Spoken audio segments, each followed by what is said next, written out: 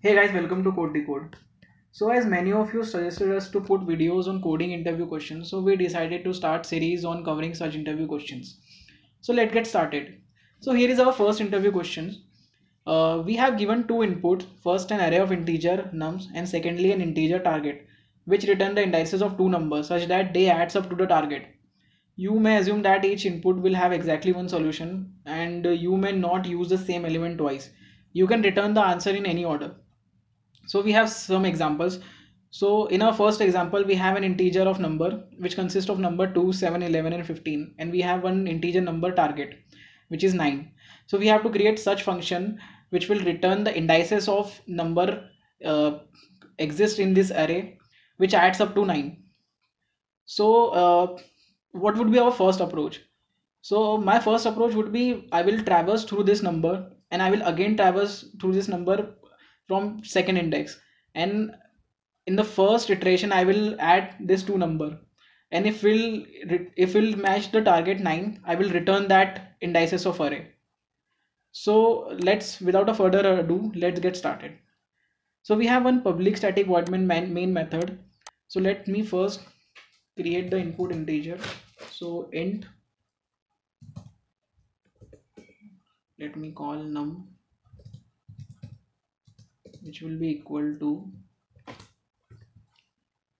2 comma 7 comma 11 comma 15,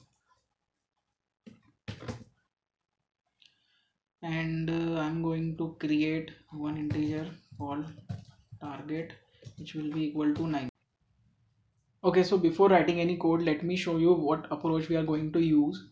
So this is our array, right? So what I will going to use here is, first I will going to loop through this num array, and in this loop this will start from index 0. So let's take one iteration. So here we have index 0. So what's the value here at index? That is, the value would be 2. Okay, so inside this for loop we will again going to start one for loop of number, and it starts from index 1. Okay, so let me, okay, so here what's the value would be, it starts from index 1, so value would be 7. So in this second for loop I am going to put one if condition, and I am going to add this 2 plus 7 if equal to target. Then I am going to return this array of indexes, that is this 0 comma 1. So here is our target is 9, so in the first iteration this function will return the result. But what if our uh, our target would be 17? So let's take our target would be 17. So what would be the condition here? So our first iteration would be the same. The inner iteration would be 2 plus 7 is 9. So this condition would fail, and it will again start to, so it will be on number index 2. And what would be the value in index 2? It's 11.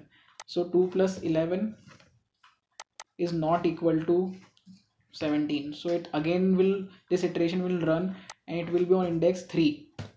So the value would be 15, and 2 plus 15 would be 17. So it will return 0 comma 3. So that's how we are going to that's how our function will going to work. So without a further ado, let's write our code. So if you have any doubt, please let me know in the comment section. I will clarify it. Also we have our Slack channel, so you can ask your doubt from there also. So we will write the function public int, and I will name this function as toSum function, and this function will accept input integer input integer of number, let's call it num, and it will also accept integer target. Okay, so it is giving me error because I haven't defined the return type. So let's return null to avoid this distraction. Okay, so first I'm going to iterate through this number array. So int I equal to 0, int less than length of array,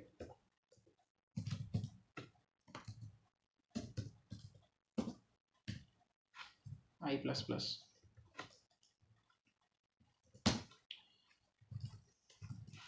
I'm again going to iterate this array, but with a little twist. So be with me. So I'm not going to take again I because I have already taken it. So I'm going to take j. So int j, but not from 0, but from I plus 1. Again, till the length of array.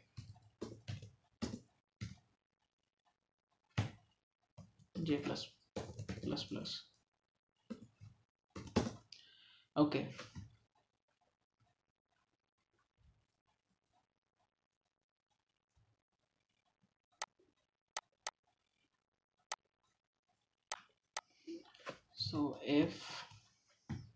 So what's the error here?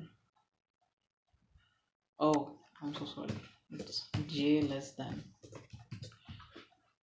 Okay. So if our number of index I plus nums of index j is equal to target, then return this array of index.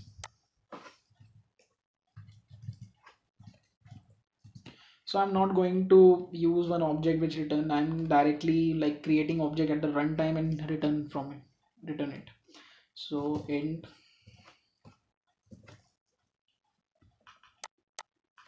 I comma j. Okay, so I think this will going to run. Let's create our class object and call this method.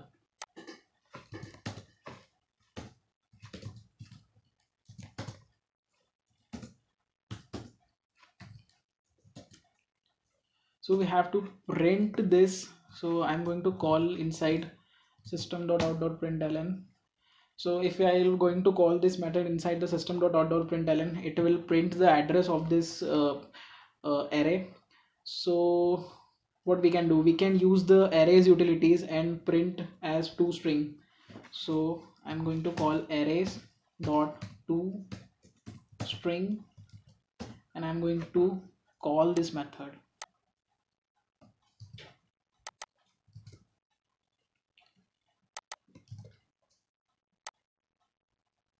I'm going to remove this data type. Okay,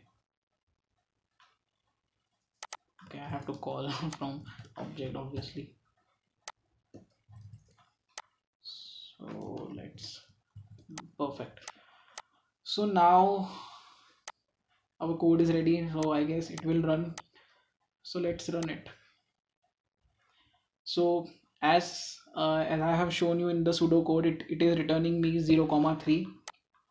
So let's change this target and let's print, let's say 2 plus 11 is 13. So it should return 0,2. So let's save it and let's run it. Okay, so it is returning 0,2. But what if I change this to some random number, let's say 454? What it will going to return? Let's check it out. Okay, save it. So it is going to return me null, but this is not a good practice. So what we can do here, so instead of returning null, what we can do here is we can throw our custom exception. So here I'm going to throw one illegal argument exception, and I'm going to give a custom message. that is no such numbers found. Okay, so now let's run it. So here it is giving me java.line illegal argument exception with a message no such numbers found. So we have solved this problem using nested for loop whose complexity is order of n to the power 2, which is a bad complexity. So in the next video, I'm going to show you how to solve this problem using the complexity of order of n. So let's meet in the next video. Bye bye.